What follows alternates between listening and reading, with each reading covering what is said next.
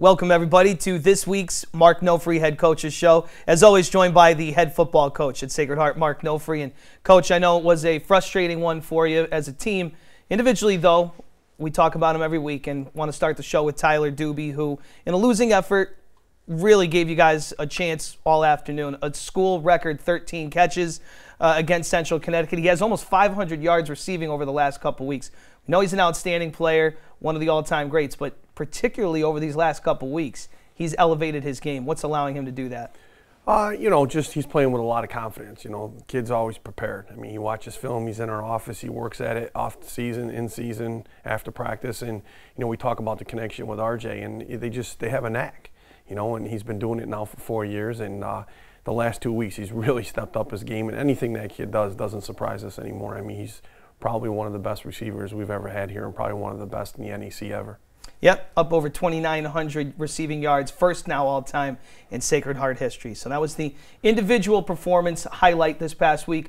I know as a team, maybe some uncharacteristic chances that you were unable to take advantage of, and I know it was frustrating, but we're moving on to St. Francis, PA, and I know that with this team you hear the phrase, what is it, snap and clear a lot. So how do you snap and clear from last week into the goal this week of going out to St. Francis, Pennsylvania, and getting a W? Well, we talk about it every week. You got to play 60 minutes. You got to play each snap and every play. And there was times last week that we didn't do what we were supposed to do. Our execution was off a little bit. I think the kids they didn't play with the emotion in the execution they did the last two games prior to that. And we have to move on. You're sitting there 1-1 in the league now. Everybody pretty much has one loss, and you're right in the hunt. Our backs have been up against the wall before, and we've come out on top. And our kids need to understand that you can't take anybody for granted. It's a grind. It's a real grind to go through 11 football games and to win a college football game. It's tough. The NEC is a great conference, and each week anybody can beat anybody. So you got to be prepared. We got 4 left. We're going to St. Francis, who we haven't beaten since 2011, so it's a challenge for us, and we got to come back and we got to have a great week of practice, like we talk about each week. Your preparation Tuesday through Friday pays off for you on Saturday, and then we got to play 60 minutes and we got to be locked in. Whoever we take on that trip, those kids have to do something and they have to do their job all the time. One guy who has definitely been doing his job is James Rentz. 4 tackles for a loss this past week, 2.5 sacks. He's really getting into the backfield like you expect him to do. Week after week, disrupting offenses as he does. How does he do it? Well, number one, he's got a very high motor. I mean, he's a kid that's got a high energy. He works his butt off in the weight room.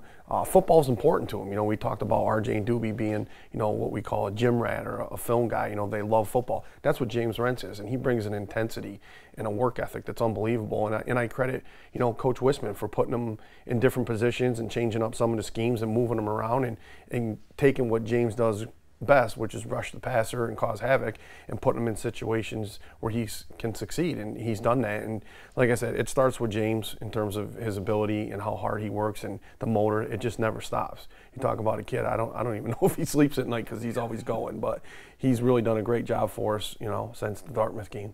You alluded a couple of moments ago about the NEC and the parity. There are 5 teams with only 1 loss. Nobody is unbeaten anymore, so it is kind of wide open. You have St. Francis this week.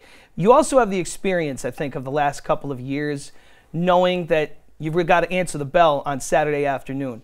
How does that help you maybe focus for the goal this week, 1 week at a time? Well, it shows the kids that it can be done, number one. Like I said, we had our backs against the wall last year. We had to win out the last 3 games. 2 of them were on the road. And then you come home and you play Bryant, who was a great football team last year, and we did it. This year, it's the same thing. The only difference is I lost 26 seniors, so some of the kids that you're seeing are kids that haven't played very much or young kids that we're putting in position to play. They need to understand it can be done, but there's a certain level of experience that comes with it as well, but they have to go out and they have to perform, and they know that they got the confidence that they can do it. They have to go out and perform and do it for 60 minutes and not do it once in a while or every 4th play. They have to do it all the time. I told them the other day, whether you play 1 play or 100 plays, it doesn't matter. You're giving us 100% on each snap and every play. So it can be done. It's been done. Now we just got to get the kids to execute it, and they can see that it's there if they continue to play like they did 2 weeks prior. Another long trip out to Western Pennsylvania. You certainly have your practice at traveling this week, so you have that experience. And two very good FCS players are going to be in this showdown. Obviously, Doobie, and then there's Kahari Dixon of St. Francis U. So what should fans expect this weekend in Loretto? I'm expecting us to come out ready to play. I think our kids will be fired up. They know what's at stake. Like I said, we haven't beaten them since 2011, so it's a challenge for us. And we challenge the kids this week, the coaching staff, and we want to see if they're going to step up. You know, Dixon's an unbelievable running back. You know, he's probably one of the best 1AA running backs in the country, if not the best running back in the country for our level. And, you know, we got to contain him. You know, they have a very good receiver. They got a quarterback that's, you know, very good as well. He's only a junior. He did a great job for him last year. His percentage rate is pretty high. And then you look at them on defense, and they're much improved. They run around. They got some guys at safety. You know, Lorenzo, he's unbelievable. He's a good returner. I think he's returned 3 kickoffs already for him. So they got some players, and Chris has done a great job down there turning around the culture and getting some good players in. And you know, after watching all these guys on tape, I think that they're one of the best teams in the conference, hands down.